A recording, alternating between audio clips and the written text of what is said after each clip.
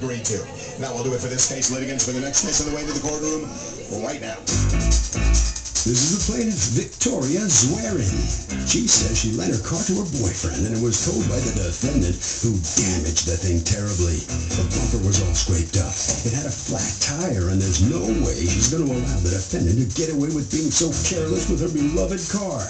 She's suing for $775.82, the amount she's owed.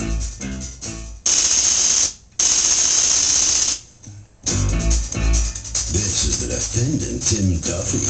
He says the plaintiff's out and out lying about the damage to her car, and he's prepared to show the judge concrete evidence proving his case beyond a doubt. His father started this business in 1952, and he's worked hard to continue the tradition of providing quality tows for his clients, and he won't be taken for a ride by anybody. He's accused of haphazard towing. All parties, please raise your right hands. Tell me what happened.